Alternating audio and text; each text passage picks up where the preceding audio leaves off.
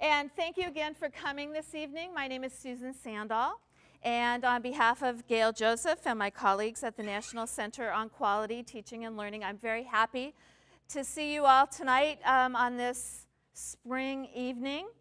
And special thanks to those of you who have come several times this spring to hear about a number of issues in early childhood education, early learning, and especially around science and mathematics. And tonight, once again, we're going to hear some things that I think that we can use in our teaching with young children in the area of mathematics, but I suspect in other areas as well.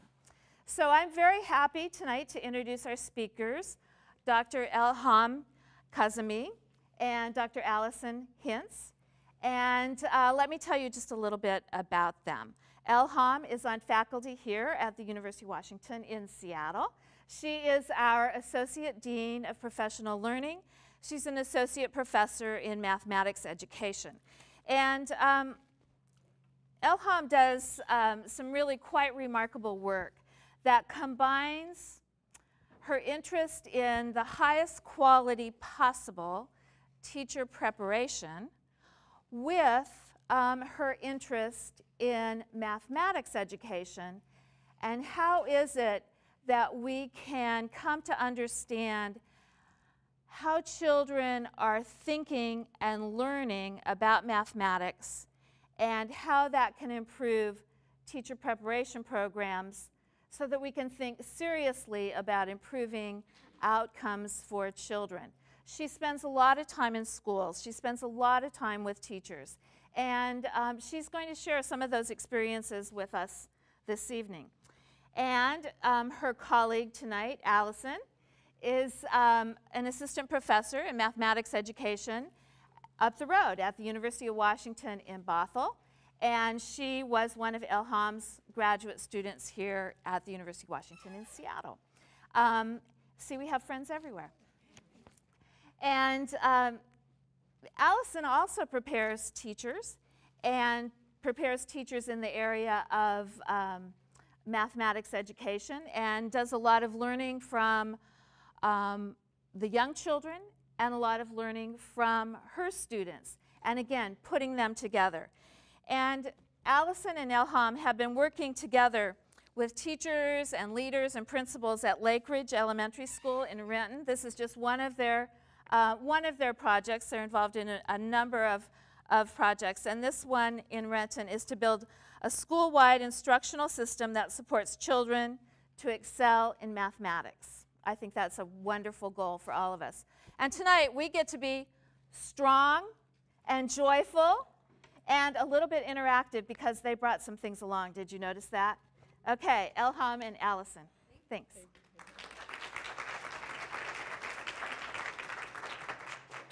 Thanks everyone for being here, and thanks Susan for that fabulous introduction. We are excited to spend the next hour and a bit with you, and we're told not to go past this black line. So if I stop and feel like I'm going to bump into a wall, it's because I have strict directions. It's a little odd to me because I want to come to you, but I'm going to just cover over here. It's better for the people who might watch this on film. But we are here to have a fabulous evening looking at children's thinking in mathematics and the role that caregivers, parents, teachers, playmates can play in the lives, the young mathematical lives of children. So I just want to know, how many of you here are parents or caregivers of young children? How many of you are teachers? How about leaders?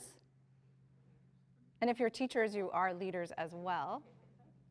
And how many of you are students, hoping to become teachers one day? So fabulous. Thank you all for being here. So mathematics, there it is, in black and white, right? And many of us think of mathematics as a very black and white discipline. And that can either be great, you can love mathematics for its black and whiteness, or you can hate it for its black and whiteness. And tonight, we want you to think about mathematics not just as a black and white discipline. We most often associate mathematics and being good at mathematics as being fast and being accurate, but mathematics is so much more than that.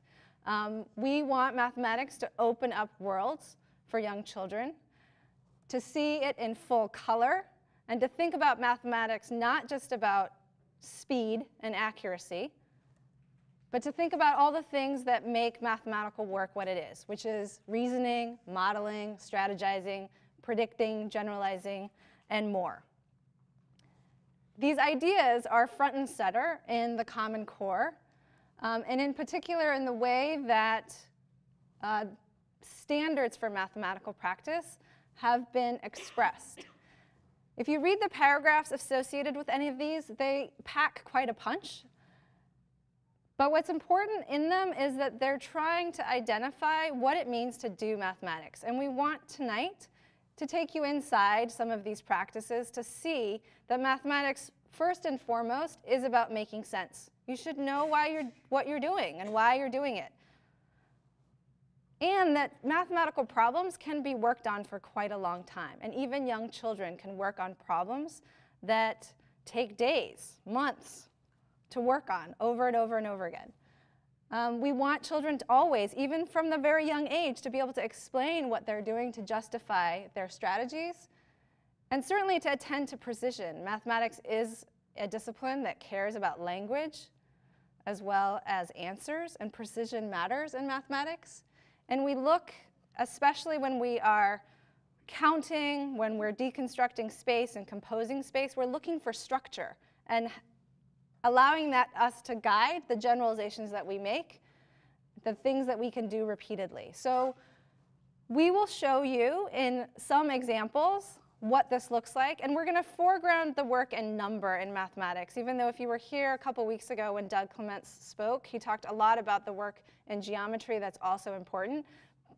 But we just want to, because we can't cover it all in 1 hour, just take you inside the world of number, because it tends to be the bread and butter of the young elementary years. So the math practices are really important, and in the Common Core, what's important for us is that it helps us look at some key areas. And this is just one paragraph that describes the critical areas in mathematics, and the highlighted sections talk about the work in number that we'll take you inside a little bit tonight. So our work is really driven by children. And when I was a school teacher, I worked with a team teaching 3rd and 4th graders one year, 8, 9, and 10-year-olds. And my colleague, whenever he introduced himself, said, "I am taught by 8, 9, and 10-year-olds," rather than "I teach 8, 9, and 10-year-olds." And I think about how important that is when you work with young children, to remember that as much as we want to teach them, we really want to show them how much we care about their ideas, and that by, in Vivian Paley's words, when we show that curiosity and respect for their ideas, we help them learn that they are people with good ideas, right? We want all of the children that we work with to say, "I must be somebody with good ideas. Who am I that the teacher is listening to so well?" Sorry, I'm not supposed to touch that microphone. Bad. I'm learning about these things. We want all of our kids to believe that they are people with good ideas. So here is where the snap peas come in. We're going to put you in the driver's seat. You have some snap peas. And mathematics is about inventiveness. So here's my challenge to you. Take a few minutes, come up with a game that you could play with a young child using snap peas. Talk with the people around you. I'll give you a few minutes. You've got a bunch of snap peas. What's a math game you can play with them? Go for it. All right. We have a few ideas. Let's share them. Who invented a game they'd like to share with us using snap peas? We're going to bring you a microphone. So if I have 5 snap peas and she's not looking, and I'm going to cover some up, then she has to tell me, there's 3 on the table, she needs to tell me how many are under the cup. Oh. 2. Two. Because they would go 1, 2. And you're going to ask her, how did you figure that out? How did you figure that out? Well, you have 3 right here, like this. And so to have 5, you need 4, 5 right there. Okay, thank you. That's great. We'll call that the missing snap pea game. Missing snap peas. Okay, who's got another one? No, I was just saying, so like, to guess how many seeds are inside. So then like, but then you can also do like smaller and larger depending on like, how do you think that the little one has less than the big one? Which one has more seeds? Yeah, which one has more seeds? Okay. Why do you think it? Oh, why do you think it has more seeds? Why do you think it has more? Okay. So guess how many inside. Great. Nice game. We have another one?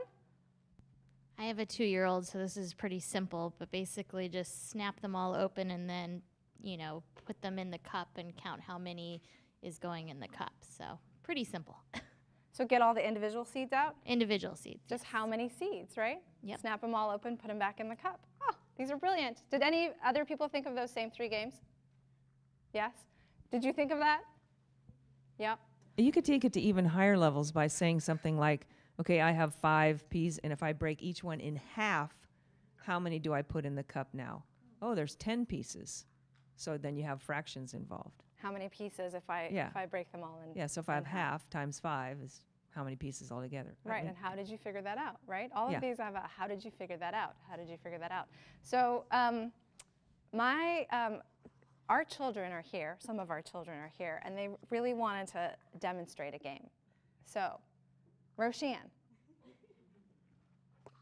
this is a version of the how many are inside game, right? So before we'd eat them, we'd say, how many do you think are in here? You get the cup that has the ones like Oh, yeah. Okay, wait, no, these are the right ones. No, Now look. Okay, how many are in here?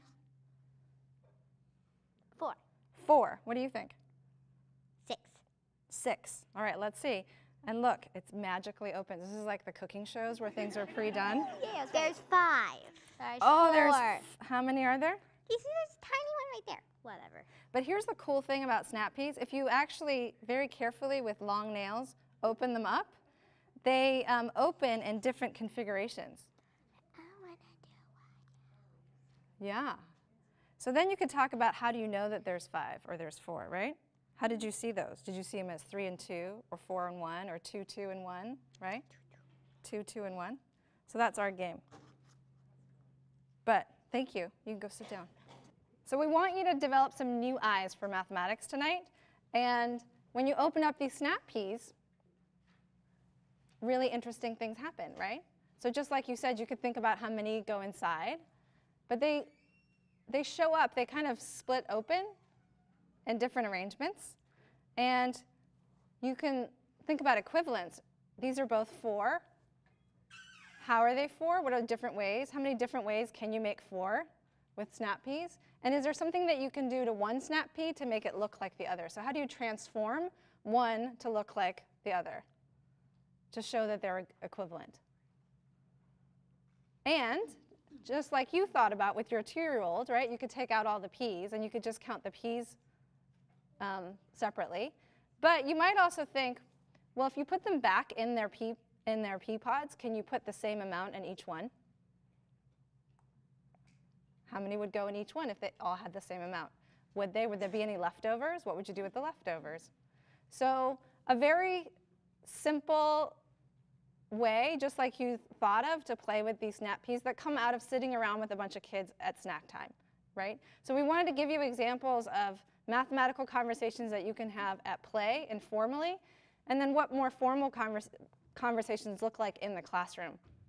And obviously, I could actually take these images and use them in more formal instructional sequences, just using the snap peas that I had for snack the other day.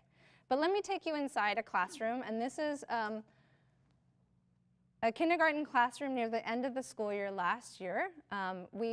Allison and I have had the distinct pleasure of learning side by side with teachers at Lake Ridge Elementary, and they have been gracious enough to allow us to do some videotaping to share their practices and the kids' ideas with the world. And these particular ones were beautifully videotaped and put up on the teaching channel. But I want you to think about those same ideas that you just expressed being worked on in the context of a formal lesson.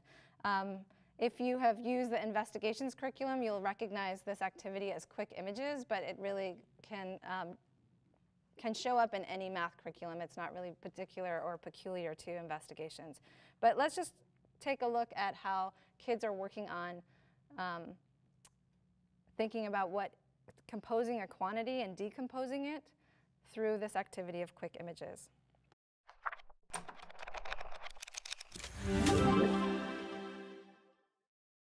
My name is Stephanie Latimer, and today's lesson is quick images with my kindergartners. Quick images is a very fast activity to show different combinations of numbers. And today's lesson was working on combinations to 8. Today I have 3 images for you, and I'm going to show them to you really quickly. You're going to give me a thumb right here if you have an idea how many you saw, and then I might ask you how you saw it. Are you ready? Here we go.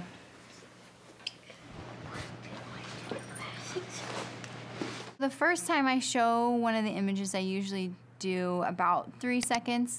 A lot of my kids will count, and I don't want them to really count. I want them to see groups. I'm looking for thumbs. JT? 8. 8. Looking for thumbs. Isaiah? 8. Devin? 8. Michelle? 8. Cameron? 8. Dariana? 8. Okay, I'm hearing a lot of 8s. I'm going to show you again, and it's okay if you need to revise your answer or if you have the same answer. Are you ready? Okay, so one more time. Here we go. 1, 2, 3, 4. I was showing images up on the screen from the document camera, and that just was too much for them. Magnets on the 10 frame on a whiteboard. That was the easiest for me. Courtney? 8. 8. Jaden? 8. Mari? 7. 7. Laura Jean? 8. 8. Michelle? 8. So you saw 8. Can you tell me how you saw 8? I'm going to put it up again so you can see it. There's 5 on the top and 3 on the bottom. So you said there's 5 on the top and 3 on the bottom. Can someone tell me what Michelle just said? Courtney, what did Michelle just say? It said 5 on the top and 3 on the bottom. 5 on the top and 3 on the bottom. Did anyone else see it that way? Can you do this if you saw 5 on the top and 3 on the bottom? Okay, we're gonna do another one. Are you ready for it? It's not gonna be 8. You're right, Cavell. Did you hear him? Yeah. He said it's still gonna be 8. So now you know how many it is, right? Yeah. How many is it gonna be? 8. It's gonna be 8. So I don't wanna know anymore how many there are. I wanna know how you see them. Are you ready? Okay. So you're not telling me how many anymore, you're telling me how you saw them. Cavell, can you tell me how you saw them? I saw 2 on the bottom and The word subitize was used if you were here a couple weeks ago. It kind of set out giggles in the crowd. But subitizing means what your eye is probably doing right now when you look at that image. You're probably not counting 1, 2, 3, 4, 5, 6, 7, 8. You're either seeing 4 at a time or 2 at a time, several sets of 2 or several sets of 4. And that's something that we naturally do. We can subitize 2, 3, 4, up to 6. It's sort of like what we're doing when we roll die in games. And what kids are doing by the teacher using this 10 frame is using the structure of making use of structure, going back to the Common Core practice standards. They're trying to think about how the 10 frame, which puts things into rows of 5, is helping them figure out how many there are. Some of them might notice that there's 2 missing from 10 to know that there's also 8, right? Or the 4 separate. Maybe the 10 frame is not the structure that they're using, but they're just thinking about the arrangement of 4. But when we think about basic facts and basic skill knowledge, a lot of these activities where you're constantly thinking about combinations that make a certain number are helping you understand that 4 and 4 make 8, that 6 and 2 make 8, that 5 and 3 make 8, right? All those things that we want to have more at an automatic level, but it's through the counting things in snap peas as well as more formal activities like this that help provide that foundation. And also kids being able to talk and share how they figured those things out. What is it that they see? So there is a kid that will say, I saw 4 and 2 and 1 and 1, and another child who will say, I saw 2s, and another child who will say, I saw 4 and 4.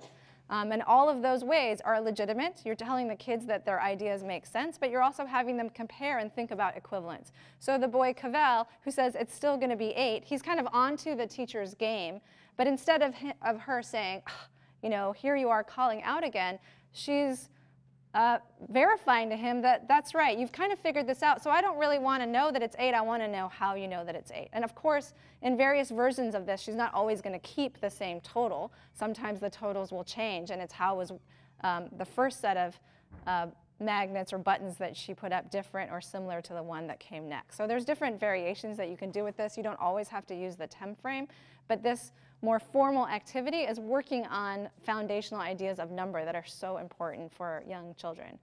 And I think that I cannot emphasize enough how important it is to count with kids. And if you are a teacher or someone who's watched kids a lot, you know that counting is actually remarkably complicated. We take counting for granted. We take counting that we can just keep going in the number sequence. We've kind of understood how our number system works.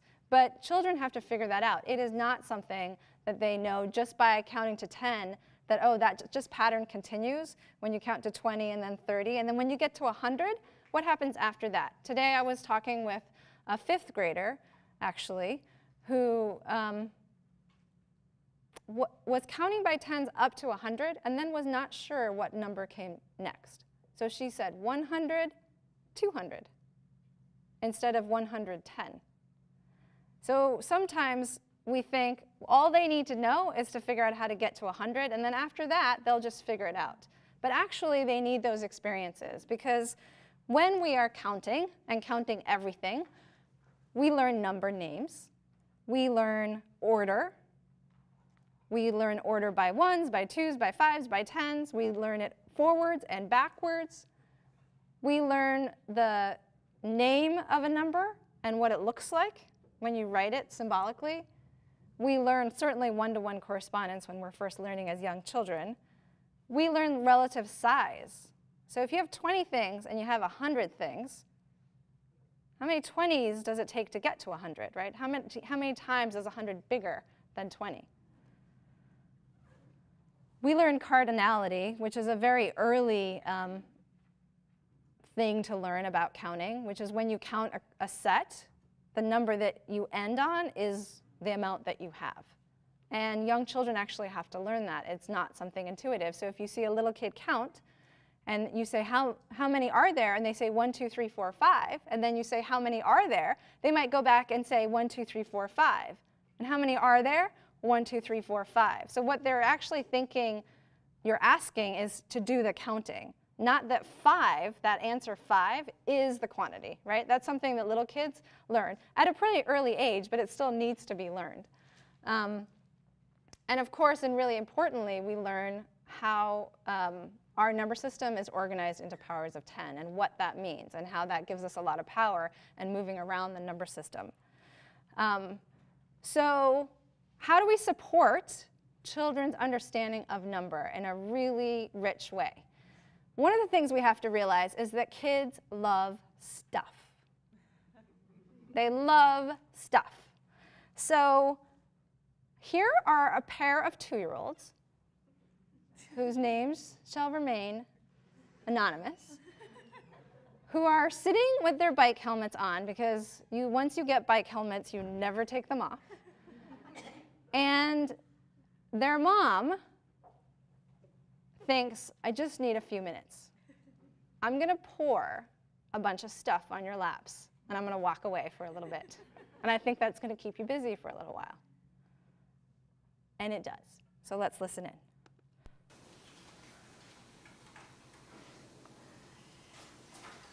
Oh, Hobby, birthday poster,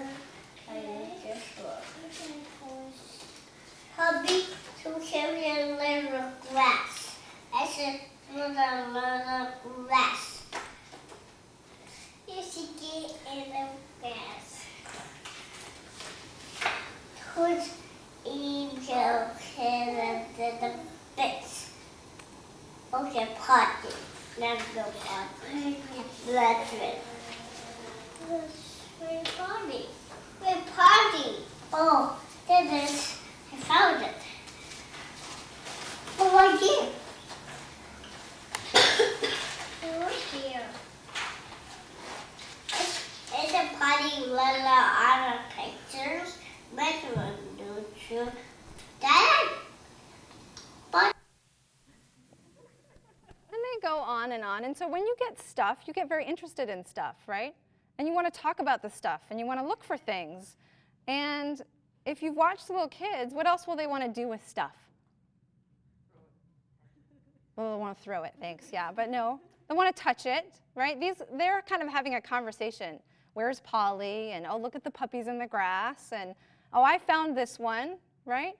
But the other thing that kids do with stuff is they start to organize it. That just makes me very happy.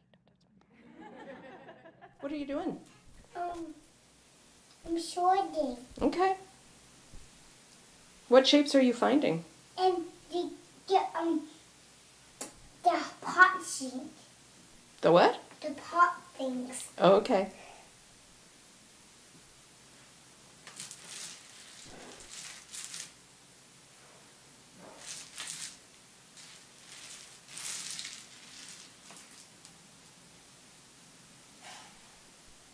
How many of those do you have? 1, 2, 3, 4, 5, 6, 7, 8. Oh, okay. I don't want the little ones. How many do you have? So that's the great thing that you can start to do with stuff. You can certainly describe it and be interested in it, talk about the memories that different things bring up, and you can build stuff with it, but you can also start to sort and organize and count. And this is a 3 or 4-year-old who happened to get a big jar of pop beads and immediately just wanted to play with them over and over and over again, right? And the mom sitting there videotaping that just starts to ask, what are you doing? How many are there? And you just leave it. And when they're little, really just asking them, how many do you got, is all you need to do. And that practice with counting. And our standards ask that kids in kindergarten count to 30. They rote count to 100. But really, we should be giving them lots of stuff, much bigger than that, because they can do so much more than that. And as much as we say that young children should have however many hours of lap reading before they get to kindergarten, they should be able to have counted thousands of things before they start formal schooling. Not up to 1,000, but just counting things and being interested in numbers and how big things are. And what's that number that comes after this? Because they need to learn that number sequence, and they need to learn the one-to-one correspondence and moving things aside, all that stuff that happens when you learn to count. So one of the things that we do formally with teachers is an activity called counting collections, where we take big groups of stuff. Maybe you start with smaller ones, but even big ones that the kids can't completely count, that they might be able to count in partners or might be able to count with an older buddy who's helping them or a grown-up that's helping them. It becomes intrinsically fascinating to children to touch stuff, to move stuff, to count stuff. So inventorying objects, thinking about how many there are without opening a package becomes more challenging too. Counting with a partner, recording that count, which makes you have to start to think about modeling the quantity on paper, an important mathematical practice. And you have to think about methods that you use to count and how would you record that and convey that to someone else. And you're working on all sorts of things that are really, really important. Everything that was on the Count Everything slide a few slides ago, you get to do by just counting objects and thinking about the interesting kinds of patterns and problems that are generated through that count. So we're going to dive into the same kindergarten classroom about the same time of year, where in the quick images activity, they were thinking about how they saw the quantity 8. Now they're thinking about counting a much larger set of objects. And I want us just to pay attention to all of the different cool things that come up in their attempts to do the counting and how the teacher plays a role in pushing and advancing their ideas. So we're going to pop back into Stephanie's classroom. My name is Stephanie Latimer, and today's lesson is counting collections with my kindergartners.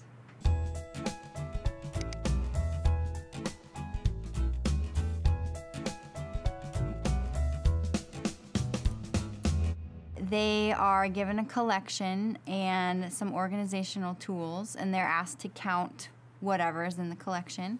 And then they are asked to record how they counted and what they counted. So I'm going to give you one thing to think about today before you go count your collections. Are you ready to hear the one thing?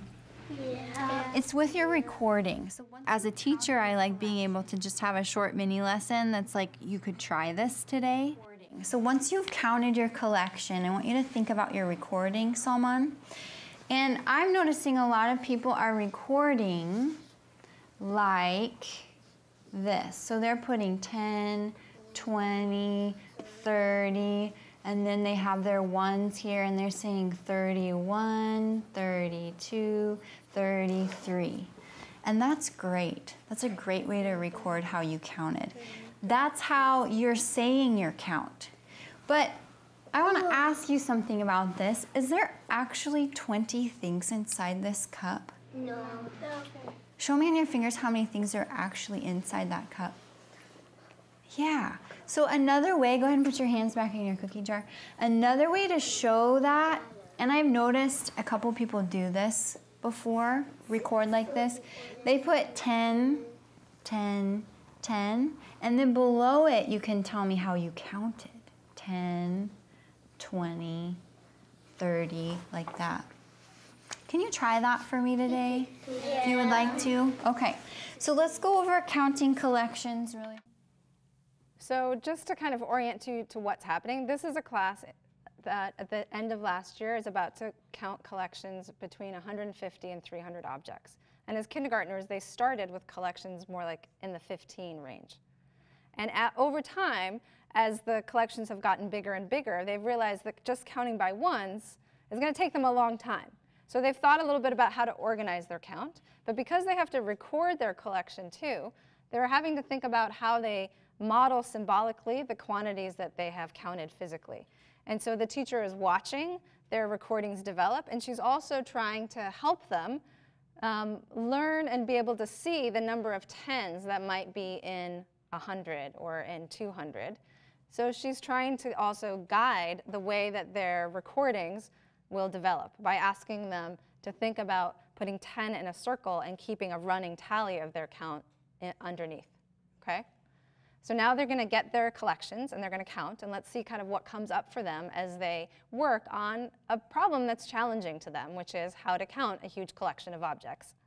Really quickly, I have a partner. You have to have collections that are at the right level for your kids.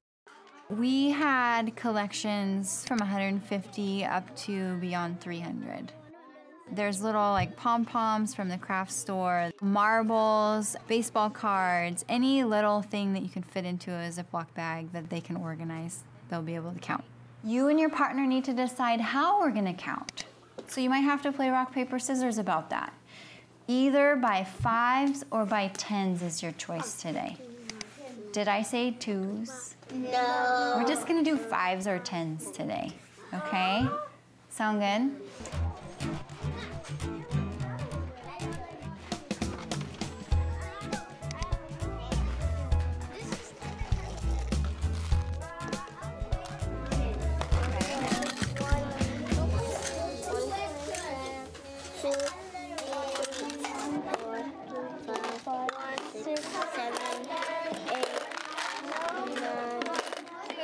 So did you agree on what you're going to count by? Yes. What did you decide? 10s. You're going to count by 10s? Learning is constantly happening. No matter what you do, they're going to be learning. Either they're learning how to work with someone else, or they're learning how to write numbers, or they're learning how to count rote counter. They're learning how to organize something mathematically. You can count by twos on one plate. You could, to make a 10? Yeah. Tell me what you mean by that. Like, you grab 2 and you say 2, 4,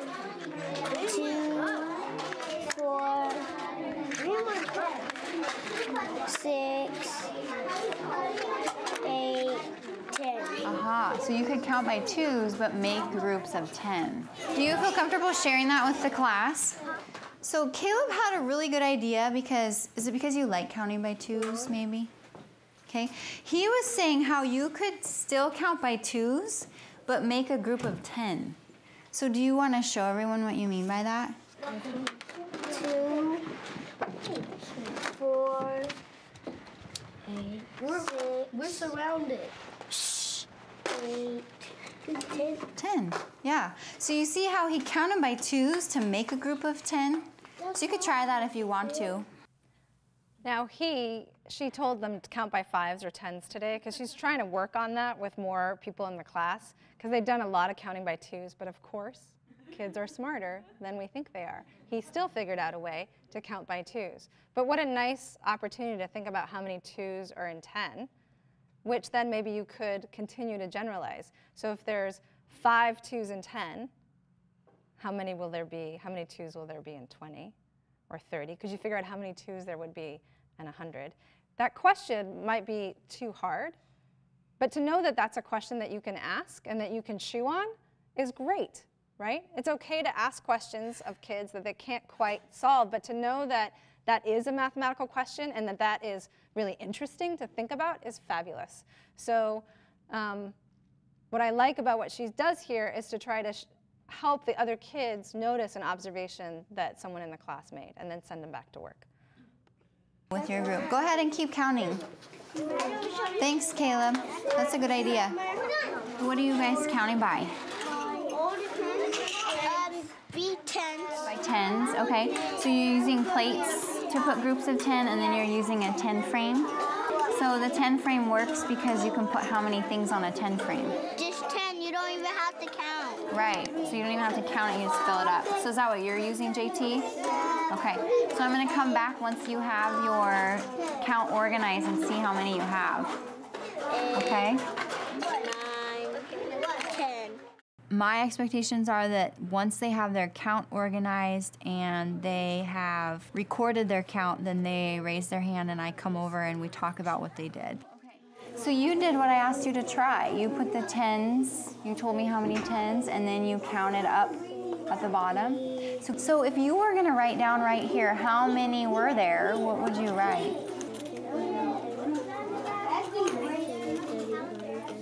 So that says 31, but you said 131. So what do you need in the front there? That would just be a 1. There you go. So what's your number again? So he's counted up to 131, but he doesn't know how to write the number 131, right? So the learning to write that, the numeral 131 is nicely linked to something. There's a reason why he wants to write 131 because that's how many he counted. And so some very specific direct guidance is what he needs to say this is what 131 looks like. Write down right here how many were there, what would you write? So he writes 131. And he's working on something slightly different than the next child, which is why this task, the open-endedness of this task is just so fabulous. Okay. So can you... Something I was excited to see was a lot of my kids making hundreds, because that's kind of the next step that I've been guiding in my conferences. So I want help sticking them together. So like erase this. So making hundreds? Yeah. Is that what you want to do? Make hundreds? Yeah. Okay. JT, are you interested in making hundreds also? Yeah. So can you put your boards down for a second and we can do this together? So these kids have counted by 10s, but they've heard of this magical thing called 100. So how do you make 100? Once you have a bunch of 10s, what does it look like to go from 10s to 100? So their question is slightly different than Cavelle's question, and that's what she's able to help them do. So watch how she does that. So we have 10 here, right? Yeah. So what if I put these? Now how many do we have? 20. Okay. 30, 40, 50, 60, 100. So we want to stop there, right? So we know we have 100 there. So Mari, you could just draw this. JT, what if you just circled 100? Do you know what I mean by that? Not sure? Okay, let me tell you what I mean. So we could count up to 100 and then you could just circle it with your pencil. So let's count.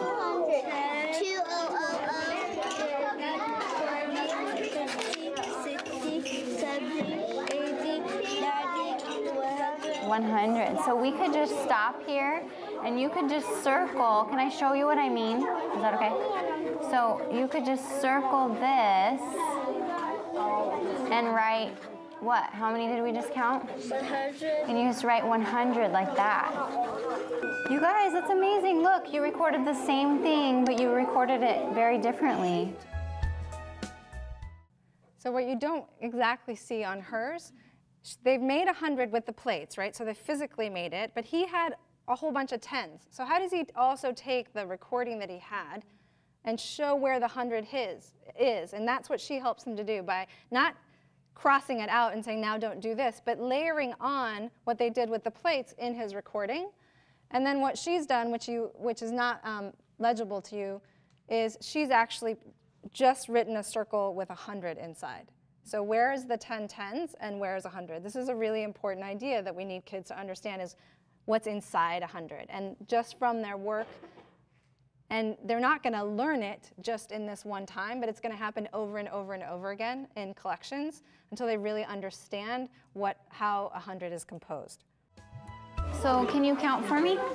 10, 20, 30, 40, 50, 60, 70, 80, 90, wait, 10, 20, 30, 40. I've noticed a lot of students having trouble, if there's 20 cups out there, remembering which ones they've counted.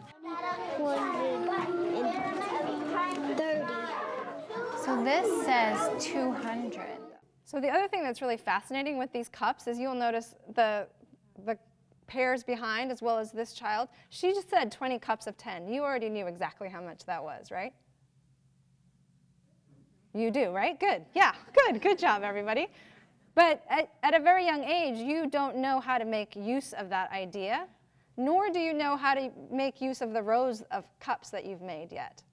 So they get lost kind of systematically going through their rows. Even though they've structured it into a rectangle, you and I might say, well, so if I've got 5 rows and 7 in each row, that's 35 cups, and 10 in each, that's 350, right? But the kids haven't yet figured that out, but over time, that's one of the things that they will be able to do, is actually use the structure of the array, or to think, wait, I'm going to be able to figure this out if I put things into rows of 5 or rows of 10, in tens. Then I can really be able to see the structure of our number system and the powers of 10 that are so powerful in the way that we navigate and use our numbers. But this child is just going to be working on how do I count all my groups of 10 and make sure that I don't double count them, right? That's what she's going to work on with him. Yet another thing from what other pairs of kids in the class were working on. So when I count, sometimes it helps me to move the ones I've counted so that I know I already counted them. Do you want to try that? Why don't you try that and see if that helps you get to what you recorded? 10, 20, 30.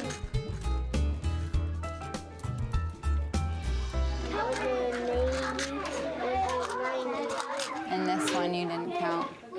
I was watching carefully. 200. So that's exactly what your board says. Another issue that sometimes comes up in recording is writing bigger numbers. Did you have some questions? What are your questions? How much to make 120? How much to make 120? I'm not sure what you're asking me. Are you thinking, what does 120 look like? Oh, so where could we find that in our classroom? The calendar? Not on the calendar. The calendar doesn't go to 120, but we do have another resource. You know what it is? Can I show you? Okay, let's go look. So, Dariana, come on over here. Where is 120? Ooh, you're pointing to 2 different things and they have the same number, so I can see why you're confused. So they've pointed to 102 and 120. very common for young kids to do that. What does 120 look like? So the teacher is asking, can see what they think, and then can help them make sense of what does the numeral 120 look like. They have the same numbers, so I can see why you're confused. So this, we say 101, 102. So that's 102. Dariana, why do you think it's here? Because 120 have 1, 2, 0. Right, so we know that this is what? 120. Well, just without the 1, it's 20, right? So this is 120. So why don't you go ahead and make sure you have that written on your clipboards, and then you can get a new collection. Honestly, it's one of the days where I'm planning math, and I think, yes, we're counting collections, because it's very independent for them, and it's a great way for me to check in with each of my students and kind of see where they are in a lot of different areas. Socially, are they working well together with somebody else? But mathematically, are they reasoning through things? Are they persevering? You know, are they not giving up on themselves? And are they understanding the kind of the concepts that we've been discussing? Everything should be getting put away.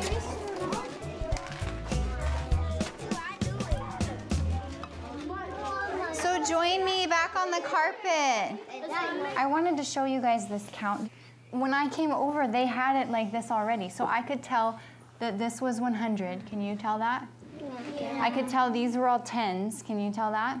Yeah. And I could tell that these are 1s. So, Courtney, can you count this with me? And I'm going to help you out a little bit. 100, 110, 120, 130, 140, 150, 151, 152, 153. So then I asked Courtney, I said, how many 100s do you have? And what did you say? 1. Because it's right here. It's really obvious, right? And I said, how many 10s do you have? And what did you say? 5. 5. Uh-huh. And then how many 1s do you have? 3. 3. So 153. Isn't that really easy to see? Yeah. The way they recorded that? Yeah, nice job. You guys give yourself a big silent cheer. You did a super job today counting. All the different ways children celebrate is so fabulous in the classroom. But she ends the counting collections with one particular count that she wants to highlight, and something that's sort of on the horizon for children here to notice the composition of a number like 153. So if later we have a little bit of time, the other clips I brought to share with you is just what pairs of kids that are working together that might have different strengths and ideas bring to just the conversations that they have. What we focused on here a lot is the teachers' support in helping kids make strides, but also the children as they work together help one another in the kinds of advances they need to make in recognizing numerals and knowing how to write them, thinking about the quantities, counting, figuring out how to organize and keep track of things. So it's a really beautifully rich activity, and any work that you do formally or informally that involves counting with children can work on all of these different relationships that are so important and foundational for kids' understanding of number. So I'm going to turn it over to Allison, who's going to take us away from just counting objects into the context of storybook read-alouds, which is something we do so often with children, and what opportunities there are mathematically in that. So we're coming together tonight as people who really care about supporting young children in finding joy in mathematics and feeling like strong mathematicians. So another opportunity for pursuing that is in the world of children's literature. So we're going to make a little turn here, and we're going to spend some time thinking about how we could use a really common thing in children's lives, which is in informal and formal ways, reading books, and how to do that with a mathematical lens so that we can open up opportunities to explore and find wonder in mathematics and find joy in mathematics. So in this next portion, I'm going to share with you a little bit about some ideas about mathematizing, and then we brought books that we're going to pass out, and we're going to do some digging into books together. So along with my colleague, Tony Smith, who studies content area literacy, and also with some amazing teachers, such as the Lake Ridge teachers that Elham was sharing with us, we've been studying and experimenting mathematizing picture books. And I have a hunch that a lot of you think about picture books in these ways also. So one of the first things we've discovered is nearly any book will do. We've been looking at fictional stories, nonfiction stories, chapter books, and we haven't quite found any books that we haven't been able to find some wonder and joy for mathematics in. The second thing we're finding is that different types of books offer differing opportunities to think about mathematics. So one of the kinds of books we're thinking about are books that I'm sure you've read, and they're books where the mathematics is really prominent. And we're calling these text-dependent books. So in order to understand the book, you really need to spend some time understanding the mathematics that are in them. So an example of a text-dependent book is called Double Those Wheels. And if we were able to read Double Those Wheels together, when we opened it up, we would get to know this little monkey. And what he's doing is he's trying to deliver a pizza to a birthday party. But he keeps running into trouble. And every time he hits a snag, he has to switch his mode of transportation. And every time that happens, the wheels double. So let's read the first few pages together. One lone wheel comes wobbling through. Double that wheel, and you've got 2. Pant, pant, puff, puff, what a chore. Double those wheels, and you've got 4. So you can see that doubling is really central to this story, and you can have some predictions about what would happen in the pages to come. I'd like to ask you to turn and talk to someone next to you, and I want to ask you to pay attention to a couple things. I want you to think about how does the context of this story and how do the illustrations support children in making sense of the idea of doubling. So find someone next to you that will chat about that.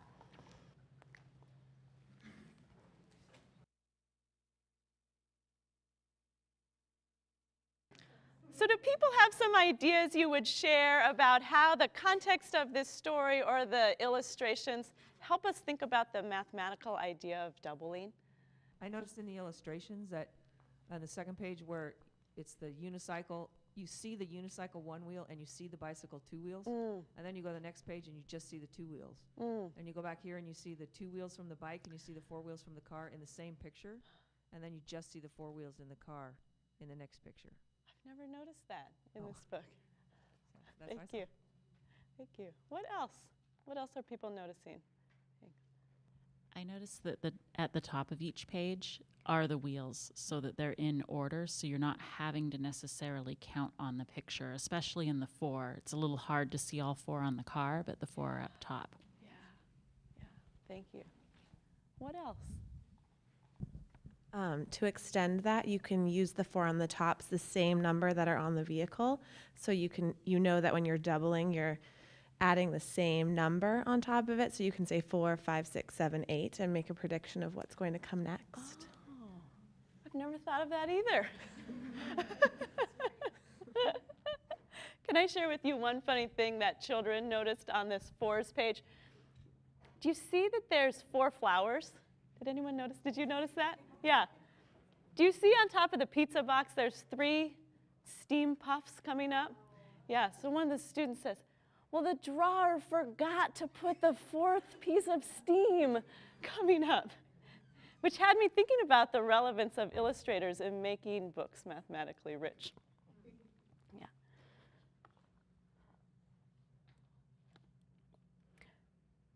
So you may pull a different type of book off of your shelf. It may not be a book that's the mathematics is not as dependent in the story, but that it offers opportunities to deepen students' understanding by highlighting the mathematical ideas.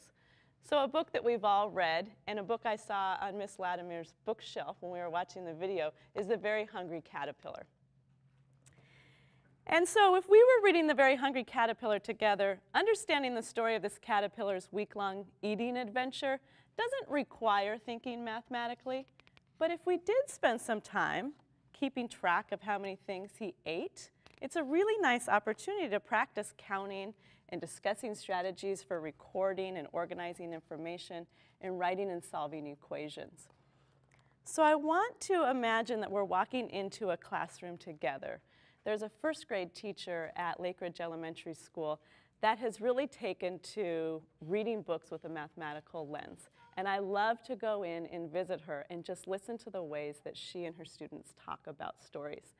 So one afternoon I walked into her classroom and they were just finishing reading The Very Hungry Caterpillar. And the sea of first graders were at her feet, and they all had a clipboard for keeping track of how many things this caterpillar ate along the way. And as I knelt down, they had just finished reading the story. And this is what I heard. The teacher, Miss Mack, she says, "So how many things did the very hungry caterpillar eat?" And we hear students say 26, 25. And she says, "Well, it sounds like we have different answers. Let's share some of the ways you kept track and see if we can agree. Eva, I see you use tally marks. Can you tell us what you did and why?" And Eva said, "Well, every time he ate another food, I made a little mark in his belly. And at the end of the story, I went back and counted up all the marks. I did it like this because I could just make a little line each time he ate something, and that helped me keep track because he ate a lot." And that's Eva's work down there in the bottom. So as the conversation continued, different students shared the different ways that they recorded. And Eva's classmate, Isaiah, what he did was he wrote the day of the week, because you remember that in The Very Hungry Caterpillar, on Monday, he eats 1 apple. And on Tuesday, he eats 2 pears, and so forth.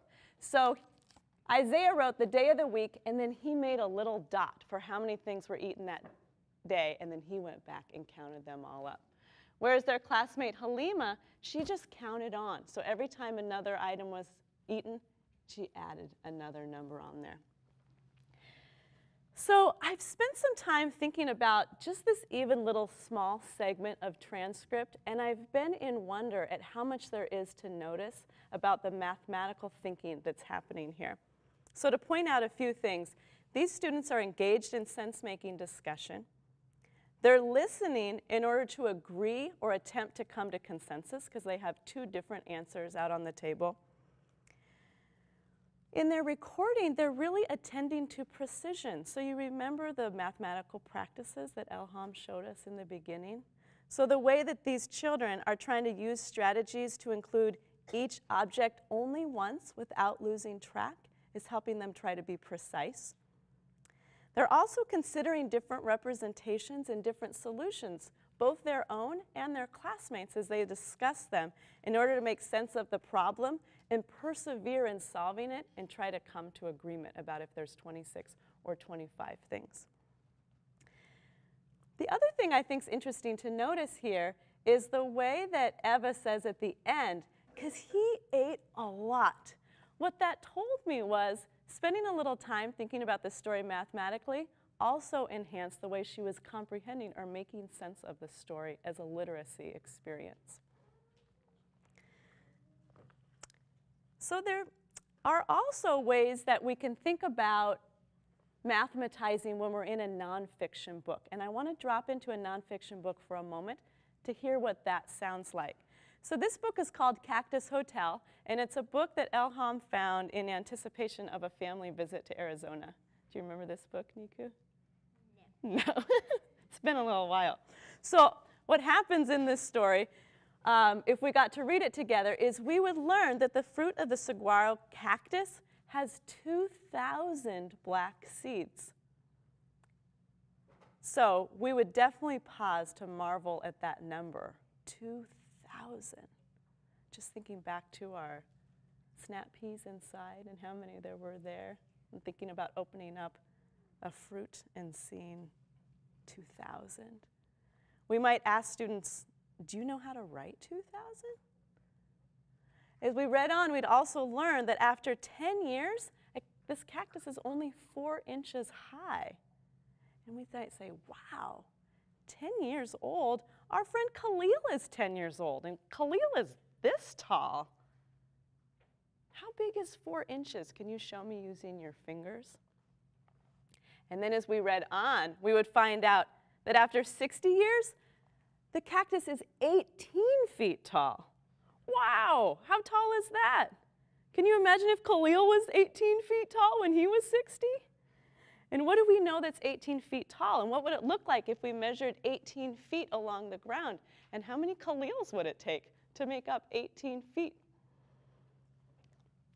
And we might end by saying, let's look back at these cactuses in the book and see if we can make a prediction about how old the cactuses are. So it is interesting to think about mathematizing in nonfiction books. One of the things I'm thinking about is that they can often be somewhat more apparent in the ways you can mathematize because they often contain numerically based facts like 2,000 seeds or 4 inches or 18 feet. So there's one other type of book that you might pull off your shelf and find some interesting ways to find wonder and joy for mathematics. And these are times when you're reading along and it really doesn't matter to the story, but you notice something interesting in a picture or an illustration and you just want to pause for a moment and notice that. So you think of the snowy day, and we all remember this story. And you might pause to notice the footprints and say, let's count the footprints. How could we count them? And we notice something in this situation. In this context, we could count the footprints in twos. And then we might jump outside the context and think about abstractions. What numbers can you reach when you count by twos? What numbers will you never reach if you count by twos? So in this example, students are working on counting, but they're also working on reasoning abstractly, and we're weaving together mathematical content and the practices. Do you remember the Madeline series? Yeah, where these girls are often in rows. And here are those same girls in a piazza. This is Madeline and the Cats of Rome. So I wanted to ask you to take a moment and chat with someone next to you. I want you to count the girls in both pictures, and then I want you to talk about your experience for a moment counting them in these two different pictures. So I get this fabulous view from down here, and I get to see what you're doing. And I just want to show you some of what I see. In the first picture, I'm seeing a lot of people going like this. And then in the second picture, moving all around. So it's interesting to notice in this story how we can make use of structure to help us figure out how many girls there are. There's another series of books where you might just want to linger and do some thinking about the pictures. Do you know Mo Willems' books about Elephant and Piggy? So these are books that children just love. And the funniest things happen to Elephant and Piggy. And in this story called There's a Bird on Your Head, Piggy thinks it's really funny that a family of birdies takes up residence on Elephant's head. And Elephant is really not happy about this at all, as you can see in his expression. But what's so interesting to notice when we just pause for a moment is that this family of birdies really lends itself to scene 5. It's made up of 2 and 3. Whereas if we stopped in Put Me in the Zoo and spent a moment to think about this creature that's balancing balls on his nose, children might see the 5 in a variety of different ways. They might see 1, 2, 3, 4, 5. They might see 1 and 4 or 4 and 1. They might see 2 and 3 or 3 and 2. And we could celebrate that there's many different ways to make 5. Or if you were reading a nonfiction book about jungles, you might pause at this picture of the chameleon to talk together and make wonder about the ways that a chameleon uses patterns and shapes and changing colors to disguise themselves in nature. So we've briefly considered what it would sound like to use a few fictional or non-fictional books with a mathematical eye. And we've brought some stacks of children's books representing this range that we've been discussing. And we want to pass them out to you. And you can take one for you and your neighbor if you'd like to talk about it together. And we want to invite you to thumb through the story and approach the story as if you have mathematical glasses on. You're mathematical detectives. And you're reading this story for finding wonder and joy of mathematics. And after you've had a few moments to explore, we're going to ask some people to share what you're noticing.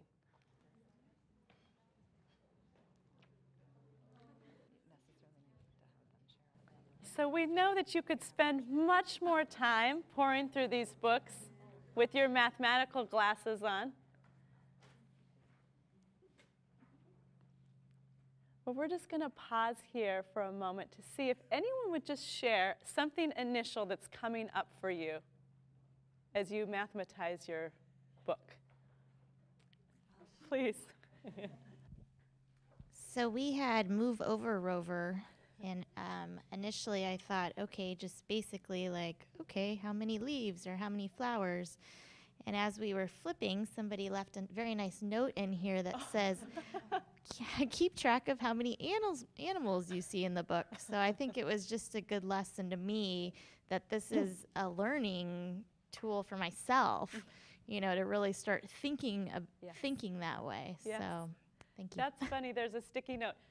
Is it a sticky note? Yes. So one of the things teachers have taught me about this is it's handy to put a sticky note on a page where you might just linger and ask something. So a teacher might, or a parent might grab a book off the shelf, give a quick thumb through, notice places where you think you might ask mathematical questions or wonder about mathematics. They put a little sticky note to themselves in that spot. Move Over Rover is a really interesting story.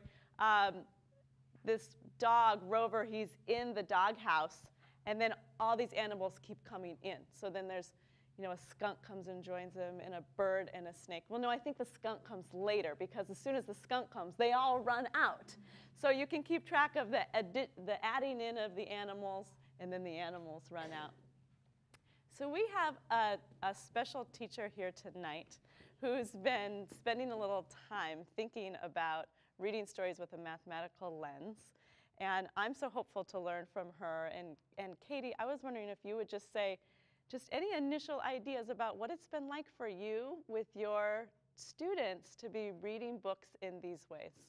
We just learned about this a couple weeks ago, and I was really excited because we do read alouds all the time, but thinking about doing it mathematically just kind of changes it up a little bit. And we need something to be changed up right now because it's the end of the year, and we just need to do things differently.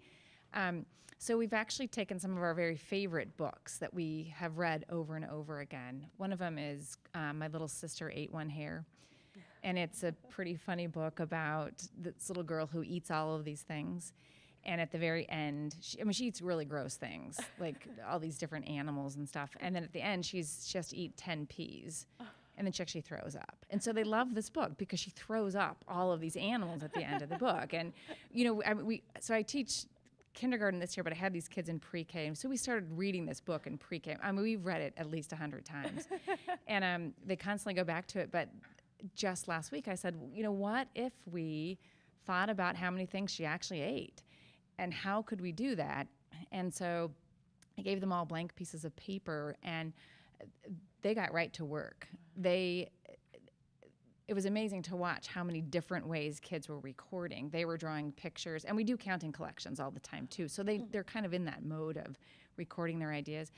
But it was interesting because one student started doing it where she started writing numbers consecutively, and she got to the point where she just couldn't do it anymore. And she just kind of looked up at me, and I could tell she was just like, oh, I can't do this anymore. I think we were probably on, you know, the number 6.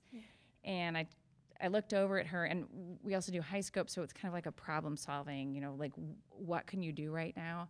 Immediately, I'm just going to start drawing pictures. And so she was able to kind of make that leap to go, oh, I'm going to solve this problem by now going into continuing on. And so she just kind of picked right up. And for me, it was like, oh, thank goodness, because I didn't want to squelch anything right there. But it's been pretty amazing. So today we did a very simple book. We did The Little Lady Who Swallowed a Fly, which was nothing to them now because they had done this other book. It's amazing to watch them do this because we're thinking so differently about these books, and there's just so much excitement about it. But it also makes me think we do readers' workshops, so, and we do the kids use Post-it notes in their own books, so I think, can I put some little books out for them that are their level now and have them go for it and think, how can I think mathematically about my own little book? And I think they can. I haven't tried it yet, but because I've done so much modeling with them, and they're right there, and they're really excited about it. So it's been really fun. Oh, that's beautiful. To do this. Thank you. Yeah. Thank you.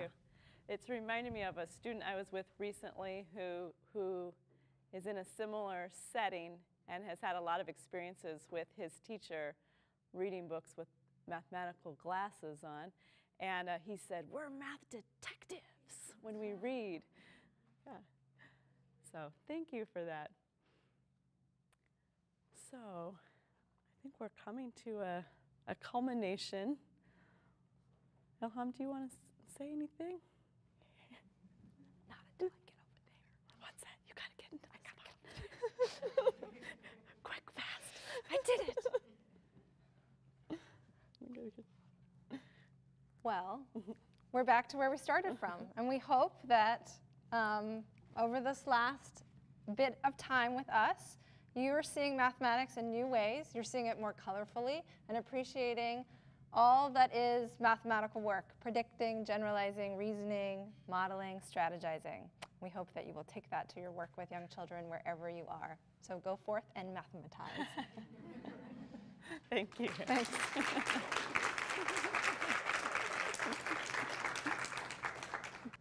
Hi. I loved your talk. It was awesome. I love the hands-on part, of course.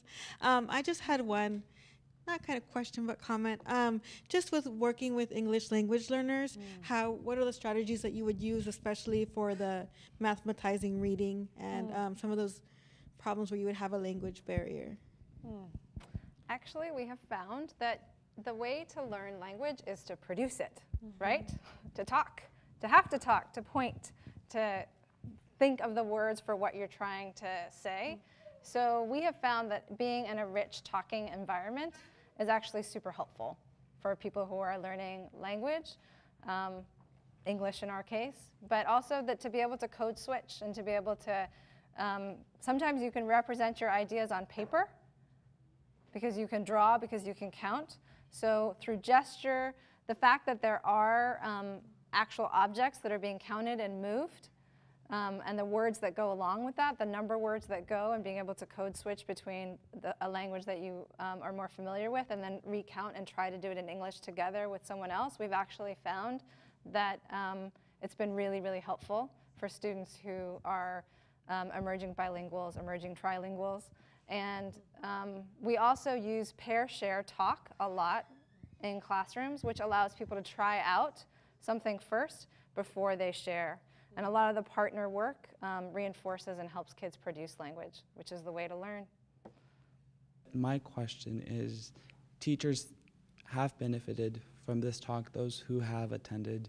How do we encourage parents to also benefit from this lens, and how can they also be a part of this, teach at home with this added lens of reading books or coupling or sorting objects? How do we as teachers kind of also provide that resource for parents to look at books from a different way? Such an important question. I'll try, and you can add on. One of the things I really think about when I get the chance to be with parents is helping them to recognize how mathematically rich their lives are. And it's not that seldom that I will hear a parent say that I'm not a math person. And so it always baffles me a little bit because of the richness of mathematics in our world and in our lives and where it is all around us. So I think that in any capacity we can, helping people see the mathematics in our world and in our lives is a really nice starting place. What would you add on to that? Well, we have at the schools where we've been working backpacks that go home. Yeah. I mean, to send home a book with a sticky note on it gives great suggestions for parents. Yeah. Any kind of handouts or notes home that help reinforce for parents, give them ideas. And actually, I don't think the parents have to do very many formal things at home. They need to play games. Yeah. There's so much mathematics in games. And to count everything, count all the time, is the kind of advice that I would actually give to families. There isn't a whole lot more than that you need to do, especially with young children. But just to be interested in that and counting things and following your child's lead, actually, because the kids will take you places. So I think it's sort of that attitude, that enthusiasm, because it's not about formalisms, actually, and flashcards and things that parents need to be doing at home. It's more counting and playing games. And so sometimes we send home backpacks of a simple card game, a simple board game, books with suggestions of things to do. And also, kids can take things home, right, and say, I'm going to teach you a game that I learned at school. Let's play it together with your cousins, with your family members, with your siblings, with your uncle, with your grandma, whoever it may be. And I think that's a great way to support kids at home. I say that. Do you have a follow-up? Oh, yeah, please. Yeah. Yes. Sorry, you mentioned flashcards, and it is my experience that I was a preschool teacher myself, and that's my fallback was flashcards. That's what I thought would be the best way, seeing the number and the sequence and its placement. However, if I have not have been present for this talk, I wouldn't have realized that that was probably not the best take. So how do you take this and kind of bring it to other teachers? So I know some of these school districts that you have been working with have your guidance. So how do you take this knowledge and bring it out to other teachers that would benefit from this? Sorry, that's kind of They can access the video. I would say share the video.